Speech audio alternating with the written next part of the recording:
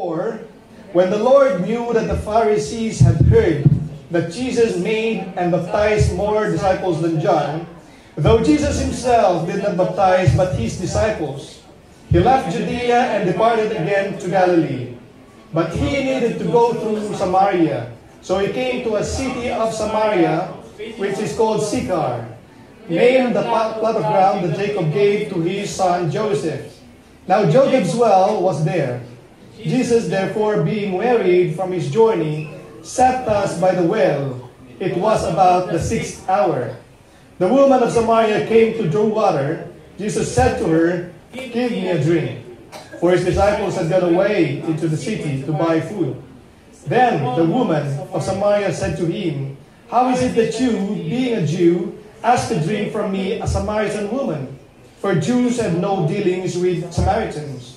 Jesus answered and said to her, "If you knew the gift of God, and who it is that says to you, 'Give me a drink,' you would have asked him, and he would have given you living water."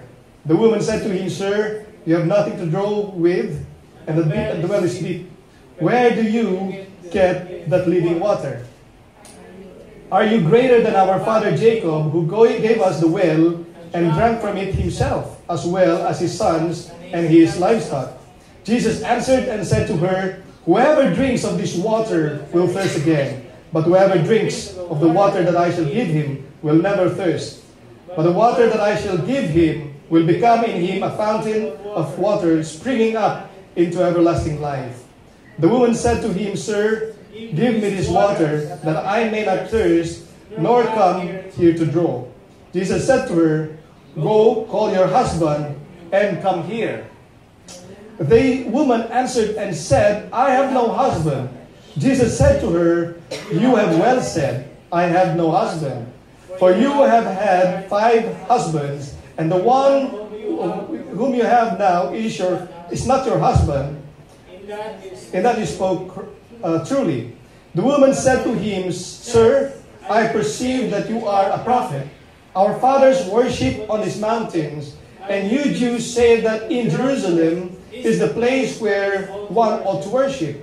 Jesus said to her, "Woman, believe me, the hour is coming when you will neither on this mountain nor in Jerusalem worship the Father. You worship with what you do not know.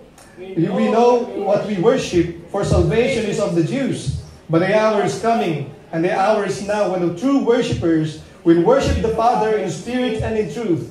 For the Father is seeking such to worship him. God is a spirit, and those who worship him must worship in spirit and in truth." The woman said to him, "I know that Messiah is coming, who is called Christ. When he comes, he will tell us all things." Jesus said to her, "I am who speak to you, and he." And now let's read 39 to 41. "And many of the Samaritans of the city believed in him because of the word of the woman who testified, 'He told me all that I ever did.' So when the Samaritans had come to him, they urged him to stay with them, and he stayed with them 2 days. And many more believed because of his word." Amen. Father, Lord, we just want to thank you for your word, O Lord God. Salamat po, Panginoon, Lord God, for the treasure, Lord God, for all the precious things, O Father God, the principles, O Father God, that we can draw from your word, O Father God. Panginoon, hayaan mo, Panginoon, tulad po ng isang, Lord God, tulad ng isang ulan, O Father God, that will not go back to heaven, O Lord God, without accomplishing its purpose, O Father God. Let your word fall upon our hearts today, O Father God, so that it will accomplish its purpose, O Father God. Lord, we desire not only to be instructed, O Lord God, but to be inspired. Not only to be educated, O Lord God, but to become encouraged, O Father God, in doing the things that you want us to do in life, O Father God. Panginoon, maraming salamat, O Lord God. And to everyone who is here today, Father, I pray, O Father God, that may your presence today, O Lord God, will minister to them individually. God, I trust in your ability, O Lord God, to make a difference, O Lord God, because of your presence in our midst, O Lord God, today. Alam ko po, Panginoon, that you're not going to let us down, O Father God. Every one of us, O Lord God, came here with certain expectation, O Lord God, na sa amin pong paglabas, Panginoon, in this worship service today, Father, our lives, O Lord God, are for the better. Maraming salamat, O Lord God, and Lord, we give you thanks. In Jesus' mighty name we pray. Amen and amen and amen. our preaching for today is this. The power of an encounter. The power of an encounter. Amen. So you see, an encounter is always a turning point. Every time po na meron tayong encounter, there's always a shift in direction.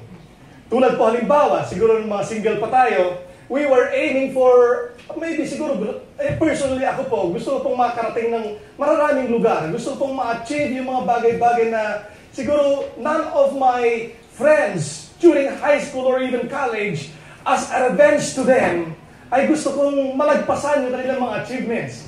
Those were my aspirations no ako mas bata pa ano po. Pero when I've met my wife, everything has changed. Kapag tayo po ay nagkakaroon ng encounter, nagkakaroon po ng shift in our trajectory. In every encounter, nagbabago po yung ating direction. So if you are a single, kaya po sa ating po mga single dito, pakitaas nga po yung mga singles, yung mga singles and searching. Alright? O kahit mga meron na sa mga singles pa. Okay? If you are happy now, especially with the direction ng inyong relationship with God. If I can make this advice, if I may make this advice, kapag kayo po ay masaya na, dun sa direksyon, dun sa nilalakad ng inyong relationship with God, because that is the most important thing, your relationship with God, because everything, all other relationship will revolve around that relationship with God. Kaya kapag maayos na, kapag masaya na kayo dun sa relationship po na yan, and if you are looking for a person to marry, if you're looking for a person to be with for the rest of your life, it is important that you choose someone na hindi babaguhin yung iyong direction ngayon. Amen? It is important that you are going to find someone who will not change yung relationship na meron ka ngayon sa ating Panginoon. Last encounter retreat, amen, I've seen talaga yung mga talagang nag-testify po dito, and I know that there are more of them na kapag ibibigay po sa kanila ang microphone na yon, ay kulang po ang maghapon for them to share their experiences, everything that has changed in them, yung mga areas na mga buhay nila na talagang nabago pagkatapos po ng encounter po na yon. They are locked and loaded. So this week, I'm an avid fan of news and I'm an avid fan of technology. As a matter of fact, I am an avid fan of Elon Musk. Sino mo nakilala kayo ni Elon Musk? He's a very young billionaire. Kilala niyo ba siya? Yung may-ari gumawa ng Tesla. Okay? Yung may-ari ng SpaceX. Alam niyo, SpaceX? Kapag medyo updated po tayo sa technology, medyo talagang alam natin si Elon Musk. As a matter of fact, gusto ko nga ipangalan sana si Paul kay Elon. Kasi nga Elon is it looks, to me, it sounds like it's a very strong name. Si Elon Musk, this week alone, ay nagpalipad po siya ng the most powerful rocket ever in the history. A rocket that is able to orbit in Mars. So ganun po yung ni Elon Musk. To me, I'm wondering, ano kaya yung mapapala ni Elon Musk by sending a rocket into space and orbit Mars? Ano kaya yung nakikita niya? Maybe he's not looking for immediate reward. Maybe he's not only looking for yung immediate na attention ba ng tao, but he's looking for potential. He's looking for potential. Kaya nga po, when yung mga leaders po of this church, when we have been pushing so hard na sa mga hindi pa nakapag-encounter, hindi pa nakaka-attend ng encounter retreat, naramdaman niyo po ba na halos talagang tawag namin, parang hatakin namin kayo at ikadena namin kayo dun sa sana mag-encounter retreat ka, sana mag-encounter retreat ka. Because we believe in this. You have the potential. You have the potential, and if you will experience yung encounter with God, encounter with the thing that I'm going to share with you today, you're going to be launched like this rocket. Yung ni-launch ni Elon Musk na the most powerful rocket ever, you're going to be launched even more greater than that. So I want to take this chance to recognize once again yung efforts na ating pong batch 1. When we were traveling, Bishop and I, nung kami po ay nagbibiyahe papuntang Dubai, sinabihan po ako ni Bishop, Pastor, sabi niya, parang hindi yata tayo masyadong nakapattern, sabi niya. Ano yung ibig sabihin, Bishop? Kasi po, kapag talagang nakapattern tayo, hindi po encounter God retreat ang tawag natin dun sa nangyari. Encounter retreat lang ang dapat nating itawag dun. Sabi ko, Bishop, bakit naman? So, he did not give me an explanation. Ang sinabi lang niya, this is what they are using in the Philippines. So, kailangan din nating sumunod dun sa pattern nila. And I was thinking, ano bang masama kapag gamitin natin yung God? And so I was thinking, the Lord has revealed to me when I was meditating on what I'm going to share to you today, na yung nangyari po na encounter retreat 2 Fridays ago, it is not only an encounter with God, it is even more than that. Kaya nga po, napakalaki po nung nangyari po nung that Friday, that other Friday, nung kayo po ay nagkaroon ng encounter retreat. And I'm going to share that to you because that encounter retreat is also multidimensional. Okay. So, the first encounter na makikita po natin dito, yung mga naka-attend, they had an encounter with themselves. Nagkaroon po sila ng encounter with themselves. You know, the first element to a truly powerful encounter is this, an encounter with thyself. Put your hand in front of you. May I suggest para hindi tayo matulog? Alright, ilagay po natin ang ating pong kamay, right hand in front of us. At sabihin po niyo yung pangalan ninyo. Pangalan po ninyo. Okay, halimbawa, Abby. Who are you? Okay, sabihin mo yan natin, Abby. Abby, who are you? Okay.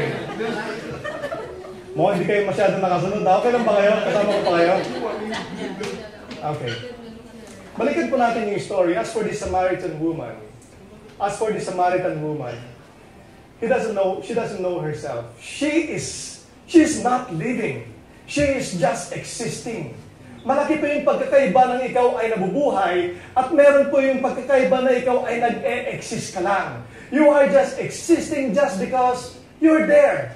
But you are no longer living because you have lost your purpose in life. You have lost your essence in life. For this particular woman, if you have followed the story, nakita po natin that she had 5 husbands already. At yung kanyang kinakasama ngayon na lalaki ay hindi pa niya asawa. So nakita natin that this woman, her life is riddled with tragedy. Hindi natin alam kung anong nangyari dun sa mga 5 husband niya. Maybe namatay or we don't know. We can only speculate, but we know that this woman is searching for something that is greater than man can provide, than the security that a man can provide. Kaya po siya naghahanap. And we can also see that this man is somehow outcast. Dahil nga po nakita natin dito, she is fetching water dun sa well on the 13th hour. 13th hour po sa kalagitnaan ng araw, she is fetching water. I've been to Africa. I've been to Uganda, Africa.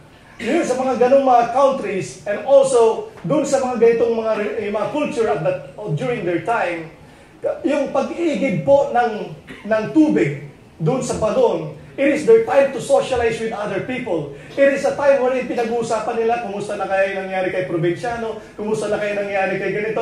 Yung mga soap opera, pinag-uusapan po nila.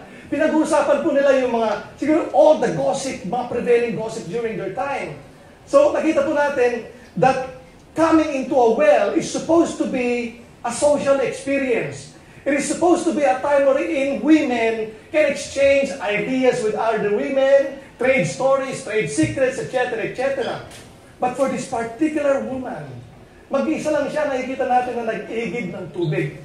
At at the time na siya po ay nag-iigib siya dun sa kalagitnaan, nakatirik pa ang araw siya ay nag-iigib. Maybe she's avoiding socializing with other people. Maaaring ini-avoid niya yung mga ibang tao because why? Because of her experience. Nakita natin na itong babaeng to, she is no longer living. She is just existing. However, nung po siya ay nagkaroon ng encounter sa kanyang sarili, nakita po natin it was a very different experience when she found herself in the presence of God.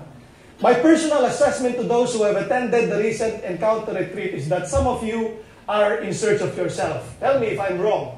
Tell me if I'm wrong. I'm just a pastor. I'm not perfect. And from time to time, I can make mistake. And I'm also not a prophet. So I cannot prophesy on the things. I cannot read your mind. And I cannot read definitely your souls. So, Maybe to some of you, you are still source searching. Maybe yung mga iba po talaga sa atin, talagang nahimok lang ang ating pong mga life group leads na sana magpunta kayo. Yung mga iba lang siguro, sumasabay lang talaga sa Agos. Meron bang ganon? Wala naman yata, no? Wala naman yata. Lahat kayo, you all went voluntarily because you wanted to experience something that is different. Yung mga iba, sinasabi natin, nawawala sa sarili. Amen? Not knowing who they really are, their true identity, their true worth, or their true essence. Many of you before the ER, you are like a perfume. You are like a perfume. May pong mabango na perfume, napabango talaga. Amen? But your potential is locked into that perfume dun sa bottle po na yan. Sealed. Talagang walang nakakalabas na amoy. But after that encounter retreat, when you had an encounter with yourself, when you have seen yourself in the presence of God, Lord, ganito po pala ako, Lord, that despite of me being like this, Father God, you have loved me so much. Sino po sa atin nakaramdam na gano'n, especially nung hinawakan po ninyo yung cross? My experience was very different nung hinawakan ko po yung cross, Lord. Grabe yung pag-ibig mo sa akin, Lord. When I first had an encounter with myself in front of the cross, wherein the Lord Jesus Christ was crucified, sabi ko, Lord, grabe pala talagang pag-ibig mo sa akin. Grabe ang pag-ibig mo sa akin. Parang isang perfume. Na yung perfume po na yan, matagal talagang nakaselya. Matagal talagang hindi lumalabas yung kanyang perfume. At at particular time, when all of you had an encounter with yourself during the encounter retreat, para kayong perfume na talagang nabasag on the floor. You're just like this precious alabaster jar, filled with this precious ointment, precious oil, na talagang yung presence po niyo during those times, whenever our power couple, ang ating pong technical team, ang multimedia team, whenever they are posting pictures of you, I'm glorifying God. Dahil nakikita ko, naamoy ko pa rin yung perfume po na yun. Your life is like a perfume in the presence of God na talagang mabango siya. Sorry. Mabango po siya. Amen? So, to those who of you already attended the ER, no longer in search of themselves, you know exactly who you are in the sight of God. Amen? The next thing, makita po natin dito. The next thing is an encounter with God. This is very important. This is very important because this is the game changer. This is the game changer. You can have an encounter with yourself. You can have an encounter with other people. But if you can avoid to have an encounter with God, your life will never ever change. For this Samaritan woman, sinabi niya dito, she tried to hide her true spiritual state with that of her religion. Nung kinukonfront siya ng ating Panginoong Jesus, alam mo, sabi niya, totoo yung sinabi noon na wala kang asawa. Dahil nagkaroon ka ng 5 asawa, pero ngayon ay kinakasama mo, ay hindi mo asawa. When the Lord has confronted her with her sins, sinusubukang pagtakpan itong babae ang kanyang kasalanan with her religion. Sinabi niya, Jesus, I perceive you are a prophet, but we worship on this hill, whereas you are Jew, you worship in Jerusalem. So sinasabi niya dito, I also have my own religion. Maka-encounter na pa kayo ng mga taong ano, that whenever you are sharing the Word of God, sasabihin sa inyo, may religion na ako eh. Pasensya na, I can no longer entertain you because I already have my religion. It is a sad story that people are clinging on that particular thing na sa tingin nila that salvation, yung kanilang amang pagliligtas sa kanila, ay ang kanilang relihiyon. It is a sad thing. Because the only thing that can save us is by having a true encounter with God on the cross. So yung mga talagang umattend po ng encounter retreat, those who have encountered the encounter retreat, if your preparation is only weak, God has been preparing for your entire life for that encounter alone. I not only know because that the encounter with God, your lives have been changed for eternity. Because once you have encountered God, your life will never be the same again. So if you're looking for a direction in life, a change of course in your direction in life, ask this, Lord, I just want to have an encounter with you, Lord. Pwede ba ako magkaroon ng encounter sa iyo na maranasan kita? Maybe you're longing for that. July is still, talagang malayo pa po ang July. But can you just speak to yourself right now that, Lord, I want to experience yung mga na-experience ng aking mga kasama sa trabaho. When they have attended encounter retreat, gusto ko rin maranasan, Lord, yung kakaibang tuwa nila, kakaibang sigla nila when they have attended yung encounter retreat. So if you're looking for that encounter and direction in life, have an encounter with God anytime. The last part is encounter with your purpose. Encounter with your purpose. So for this particular woman, nakita po natin yung progression ng kanyang experience with Jesus Christ. Nakita niya yung kanyang sarili in front of God, in front of the Lord. Makasalanan po ako, Lord. I don't have essence in my life. I don't have meaning in my life. But when nagkaroon siya talaga ng face-to-face encounter with God, ang sumunod po na nangyari dyan ay nagkaroon siya ng encounter sa kanyang purpose in life. She had no purpose in life. She was just going on with the flow before the encounter with our Lord Jesus Christ. But after her encounter with the Lord Jesus Christ, nakita po natin, nagbago po yung kanyang purpose. Nagbago po yung kanyang outlook sa kanyang buhay. She now had a greater purpose. So nakita po natin, she brought the whole village into the saving grace of God. So maybe you're asking yourself, Pastor, pwede bang mangyari sa akin yun? Na yung aking asawa ay malid ko sa Panginoon. That my wife can also be saved through me kapag ako ay nag-share sa kanya. Kapatid, eto nga, wala siyang purpose in her life. Ang tingin niya sa sarili niya ay talagang outcast siya. But the Lord have used her story. The Lord has used her life to save the entire village. Nakita natin, di ba? So, pulin ng Panginoon. So, once you have an encounter with God, you too will have an encounter with your purpose. You know what made a church, this church, Great Nation Church, a church right now? It is a church full of potential. Nakita niyo po, ang bawat isa po sa inyo, you are potential. Pakisabi po sa inyo pong katabi, you are a potential. This church, nakita po natin ano po, Sheila just posted this morning, in 6 months, nagkaroon po tayo ng attendance na 113. But that is not the only metric by which we say that this church ay talagang hitik sa potential. The other metric is when we see people are being changed, people's lives are being changed. Ang bawat isa sa kanila ay nagkakaroon ng personal testimony. I believe that that church has a greater potential. Na hindi lamang isa, na hindi lamang pastor, na hindi lamang leader ang nagkakaroon ng testimony, kundi ang bawat isa na nagkakaroon ng encounter with God ay nagkakaroon ng kanilang personal testimony. Once you have your own personal testimony, it will be a different story. It is a game changer, sabi nga po nila. Because your story, that is the gospel by which other people would be reading. Ayun po babasahin po nila. Sabi nga ni Bishop, di ba? Kapag wala kang kwento, wala kang kwenta. Ngayon, ang mga karamihan po sa atin, may mga sari-sariling kwento na po tayo. Because of the experiences that we have received, because of the blessings that we have received from God, because of the answered prayers. Nakita po natin, tunay nga, kapag tayo ay nag-pray tayo sa Panginoon, He will answer our prayers. Now, because you have that story now, I can say that this church is full of potential. Sinabi ko dito, what made Great Nation Church a church right now is on that night, na ako po ay tinanong ni Bishop. The first time na siya po ay dumating dito, that was April last year. Tinanong po na ako ni Bishop, after spending so many hours with me, natulog na po yata kami halos 2 o'clock in the morning na. At tinanong ako ni Bishop pagkatapos po niyang mag-vision cast. Vision cast. Pastor, this is the greatest thing that we can do for the glory of God. Ito yung dapat natin ginagawa. Ito dapat yung mini-major natin. Hindi dapat natin mini-major yung mga minor in teaching. Pero dapat ang ginagawa natin, yung talagang gusto ng Panginoon na pinapagawa sa atin. Okay? So, tinanong ko ni Bishop, anong gusto mong mangyari ngayon? Tinanong niya. Sabi ko, Bishop, I only have one life. I only have one life. And if I'm going to live the rest of this life, I want to live it extraordinarily. Gusto ko ang maging buhay kong ito ay maging isang buhay na extraordinary. Hindi lang ordinaryo.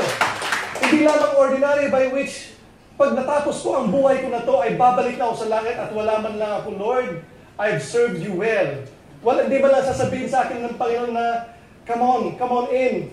Good and faithful servant, you have served me well. I want to hear that sweet voice na kapag ako'y bumalik sa ating Panginoon, ay sasabihin niya sa akin yun. So, at that particular night, I know that the Lord have already stirred up something in my spirit, in my heart, na talagang one of these days ay magkakaroon talaga ng gawain na tulad po ng ganito. And that particular night have started everything. Until myself and my wife, we were lying in bed at that particular time, sinabi namin sa isa't isa, maybe it's already time for it. That was 6 months ago, July. Kaya po, at that particular time, my wife is going through a terrible situation in their life as a family. As a matter of fact, at that particular time, yung kanyang dad ay nasa ICU at that particular time at nag-aagaw buhay. But we were so focused on the things that the Lord wanted us to do. At alam ko po, nakita po namin na ito po yung direction na pinapakita ng Panginoon at that particular time. And we've made a step of faith. And praise God to those who join us. 19 individuals po talaga yung sumama at that particular time. And look where we are right now. Sama-sama po tayo ngayon ng dito. Why? Because we have found our purpose in life. Nakita po natin yung purpose natin sa ating buhay. Pakitabi po niyo pong katabi. What is your purpose in life? Ano po yung purpose niyo sa ating buhay?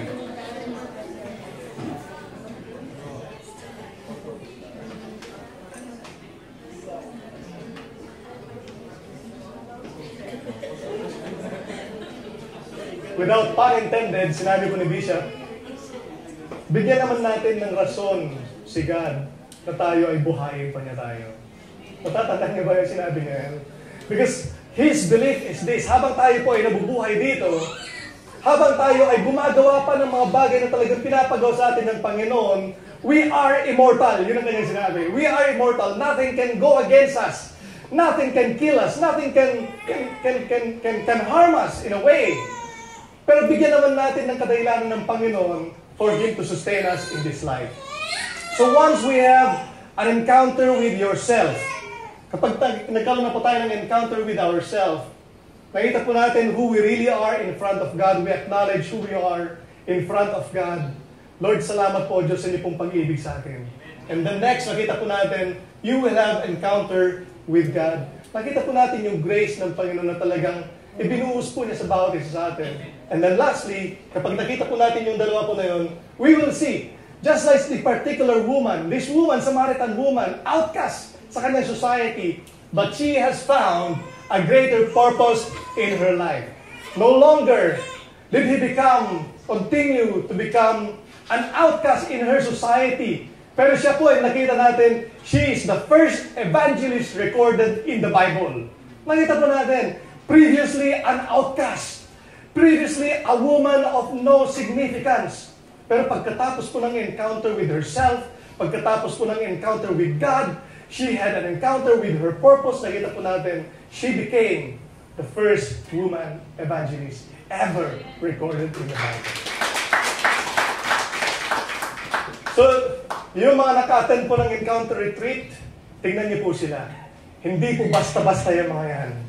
They are locked and loaded. And they're just waiting for the next opportunity for God to use each and every one of them. Amen? Praise God.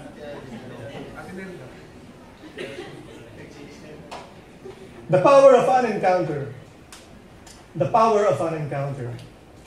Ultimately, an encounter with yourself, an encounter with God, an encounter with your purpose, it has to change your life. Ang nagiging evidence po talaga ng isang encounter ay yung nagkakaroon ng pagbabago sa ating buhay. It may be gradual. To some people, it may be a drastic change. Talagang overnight, nagkakaroon talaga ng pagbabago. But to some, it is a process. But nevertheless, nakikita po natin that we are being changed from glory to glory, from ashes to beauty, from death to life. Nagkakaroon po ng pagbabago ang ating buhay because we had effective, powerful encounter already with God. An encounter is not a powerful encounter if it does not change your trajectory. If it doesn't change your trajectory, it is not a powerful encounter at all. Man's natural trajectory is desperation. Yung natural na inclination ng tao kapag walang relationship kay God ay puro karera lang sa buhay, karir ng karir, trabaho ng trabaho, until they found out, kapag sila po ay nag-retire sa kanilang trabaho, eto lang ba yung pinaghirapan ko? You begin to ask those kind of questions. Eto lang ba yung pinaghirapan ko? Sayang naman pala yung buhay ko. Kapatid, don't waste your life. Don't waste your life. Find your purpose in God by having an encounter with Him.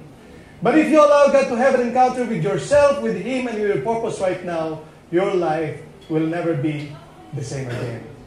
Tulad po ng picture po na to, when I was looking for a picture that would demonstrate kung gaano ka talaga ka-powerful yung encounter with God. This is an inferior wave. This is a superior wave, and this is an inferior wave. Tayo po, alam po natin that God is far, far superior than us. And we are far, far inferior in comparison to God. And if we're going to submit ourselves, tulad po ng alon po na to, na nasa ilalim, if we're going to submit ourselves before this far, far greater wave we call God, eventually we will become part of Him. Yung ating pong identity becomes great as well. Why? Because we become part of that greater wave. That is the true power of an encounter. Your identity will be changed from being inferior to something that is superior, something like the picture of Christ. Nakita po natin po, the end goal of each and every one of us is Christ-likeness. Christ-likeness. Ano ba yung superior na tinatawag po natin? Don't get me wrong. Superior, ibig bang sabihin ito na pagdating natin sa ating trabaho, tayo nag-uutos sa ating boss, na kapag inutusan natin ang ating boss, ay susunod siya? That is not my definition of superior. My definition of superior is this, na kahit po nagkakaroon ng digmaan, meron pa rin tayong katahimikan. Na kahit na meron tayong problema sa ating buhay, we still find joy in our hearts because we find a superior source of all of this blessing, joy, long-suffering, patience, endurance in life. Makikita po natin that we are far superior than any of those things in our life. Praise God. Now, I'm closing now. I don't know if you know this picture. Nakita niyo po ba? Anong paa po ito? Paa ng elepante. At nakita niyo po, it's a slim kind of a cord, right? I don't know, maybe to some of you, you are somehow resisting still this. Maaaring yung ibo sa inyo talagang nawiwirduhan sa mga tulad ng mga gawain na ganito. Yung mga board na ganyan, parang mga weirdo sila. Na talagang praise the Lord sila ng ganyan. Parang, I don't want to be associated with them. But maybe you are just someone who is resisting a change because of certain fear in life. Na siguro maaaring in the past, meron lang nag-share sa inyo ng Word of God and they were not able to minister to you at in the long run, talagang natisod ka sa kanila at nakita mo sa kanila, ganyan ba lang mga Kristiyano? Ayaw ko na maging Kristiyano kung ganyan lang din sila. Maybe because of that certain fear of, yung talagang, you don't want to let go of your particular religion. Amen? Fear that your purpose is, yung talagang, gusto yung purpose mo lang is ganito lang, yung tipong achievable lang. Yung tipong kayang-kaya mo lang yung purpose mo sa iyong buhay. You know what? Maybe those are certain fears na kailangan nating iwaksin sa umagang ito. Nakita po rin niyo itong picture po na to. This elephant is full of potential. Full of potential. Very powerful ang elefante na yan. I mean, nakita po natin, but the only thing that is hindering him is this tiny little cord. Na kapag ginanon lang niya siguro, ay talagang maano na yung cord po na yan. Mapapatid na yung cord po na yan. But why she is letting himself bound by this little cord is because of this. Nung sila po dahil bata pa, eto na po yung nakasuot na cord sa kanila. When they were younger, and they were trying to shake it off, dahil sila ay bata pa, hindi nila na ma-shake. Hindi nila mapatid itong cord po na to. And then they develop this belief sa kanilang paglaki. Lumaki sila nung lumaki, iniisip nila na sa kanilang paglaki ay hindi pa nilang kayang putulin etong tali na to. So lumaki na sila, they already have the ability to do whatever they want to do with this cord so that they could be set free. Pero takot pa rin sila dahil in the past, when they were younger, they have failed so many times. They have failed so many times. So I don't know, maybe you are resisting change. Ayaw mo ng pagbabago sa iyong buhay. Ayaw mo nang magkaroon ng encounter retreat pa. Yung sinasabi ng pastor na 7 months yung sa pagdating ng July, ayaw kong maging kabahagi noon. Kasi nga, okay na ako sa buhay ko because, maybe I've tried several things in my life before and I've never succeeded. maybe it's a good time for you to test God once again. So nakita po natin dito that this particular elephant, although he's full of potential, and yet, hindi pa rin siya makamove on, hindi pa rin siya makalaya doon sa kanyang mga failures in the past because she has failed in the past. My encouragement to each and every one of us is this: be open to change. Amen. Be open to change. And the only thing that can truly foster, that the only thing can truly develop yung change po sa buhay natin into something that talagang purposeful po yung ating buhay, into something that talagang na-accomplish po natin yung purpose po natin sa ating buhay, is first having an encounter with yourself. Whenever you have an encounter with yourself at talagang nailagay mo yung sarili mo in front of a mirror, sinabi mo, this is how far I have fallen. Ganito na pala ako kalayo sa Panginoon. Ganito na pala ako, yung relationship ko talaga sa Kanya ay talagang hindi ko talaga pinahalagahan. Lord, I'm sorry. Lord, I'm so sorry. If you have come into that particular stage na talagang nagkaroon ka ng encounter sa iyong sarili, the next encounter to that is have an encounter with God. Because only then, na yung guilt na yung naranasan by having an encounter with yourself, ay mapapawi at papalitan ng Panginoon ng kanyang pag-ibig. Have an encounter with God.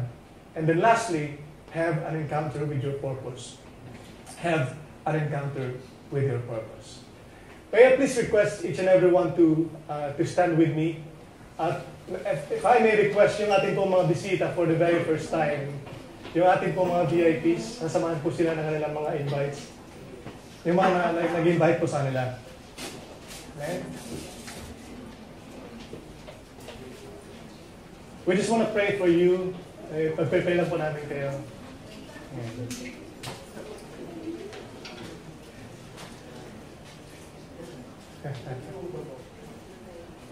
Amen.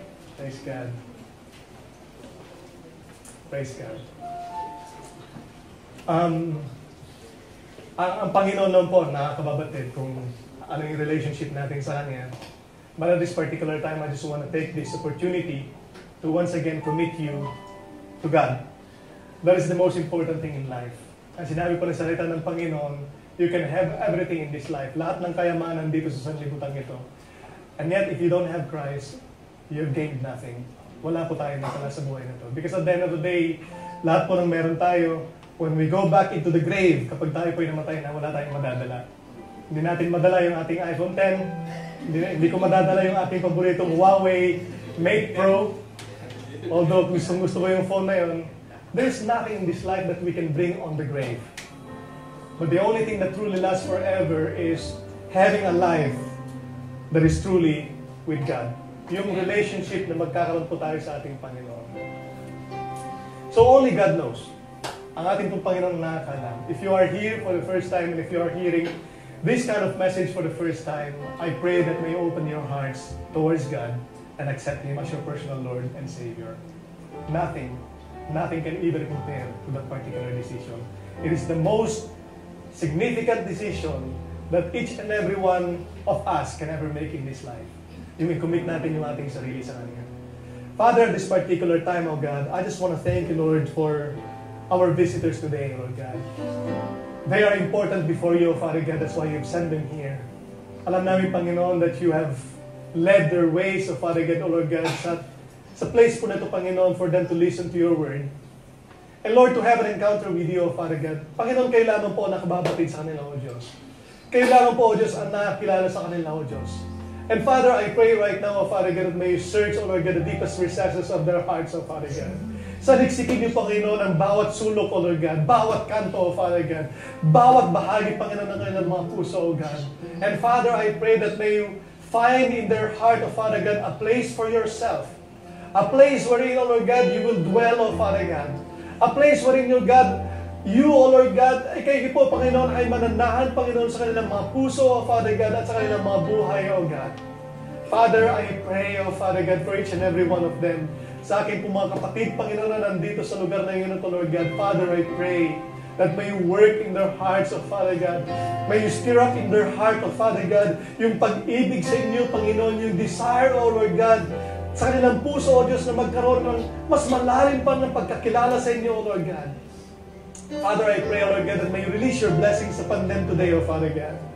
all of the blessings that you have appointed, O Lord God, at the foundation of the universe, O Lord God, and when you've brought them in this world, O Father God, Father, I pray that may you pour it out to them, O God. Maraming salamat po, Diyos, sa kanilang mga buhay. Father, I pray, O Lord God, for everyone whom you have used, O Lord God, to invite them, kay Brad Joel, O Lord God, kay May, O Lord God, sa aking kapatid, O Lord God, that I don't remember the name. Father, I pray that may you bless them, O Father God. Pagpalain niyo po ang kanilang mga buhay, O Father God. And I know, O Father God, that at the time, O Lord God, that they will look at you face to face, O Father God. Father, they will be wearing many crowns, O Father God. But all of those crowns, O Lord God, all of those crowns, O Lord God, we will cast them before you, O Father God. Being the King of Kings and the Lord of Lords. You are the only one deserving of all of those crowns, O Father God. Salamat po, Diyos, sa bawat isa po sa aming Panginoon. And God, we even thank you for the message that we have heard today, O Father God. Lord, thank you for changing our lives, O Father God. Thank you for allowing each and every one of us, Lord God, to have an encounter with ourselves, to have an encounter with you, O God. And Lord, thank you for giving us an encounter with our purpose in this life. That our purpose, O Lord God, is to serve you and to serve you alone, O Father God. Father, I pray, tulad po ng aking pong desire, Panginoon, at the time that I have made a commitment, O Father God, to follow the vision that you have planted in my heart, O Father God. Help each and every one of us, O Father God, listening now to this voice, O Father God. Help each and every one of us that the rest of our lives, Panginoon, na yung natitira pang araw sa aming buhay, Panginoon, ay gagamitin namin, O Lord God, para sa inyong kapurihan, O Father God, so that this life will truly become an extraordinary, supernatural life, O Father God. God, we thank you. In Jesus' mighty name we pray. Amen and amen and amen.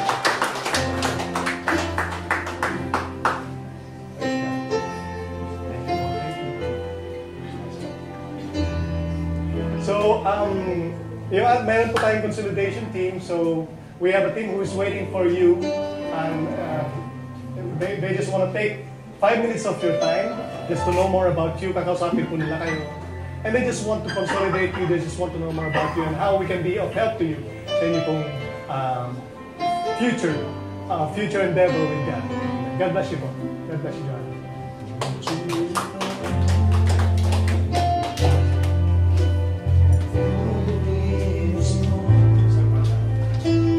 Broken lives, broken lives, He will take them all. The power of the world, the power of His love, everything has done, so you will. Let's sing it again. Come to the Father.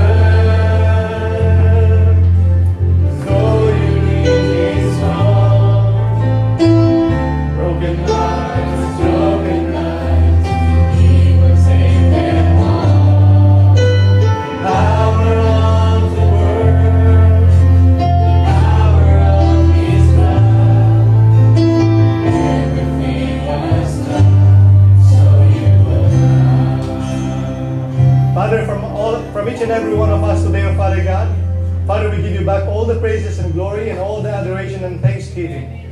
May you pour out your blessings upon us today, O Father God, so that today, O Lord God, in the coming 6 days, O Lord God, of this week, Father, each and every one of us, O Lord God, will truly live a victorious life. Father, may you look down on us, O Lord God, with your eyes of favor, O Father God, so that each and every one, O Lord God, that as you bless us, O Father God, Lord, you will become source of blessings to others, O Father God. Lord, truly, O Lord God, that every one of us, O Lord God, will be blessed to bless other people. Amen. God, we thank you once again, and may you receive all the praises and all the adoration and thanksgiving. In Jesus' name we pray, and everybody will say, Amen. Patuloy po natin kanta si Lord while kinakamayan po natin ang bawat isa. Amen. Amen. Ikot pa tayo at kilalanin natin ang bawat isa.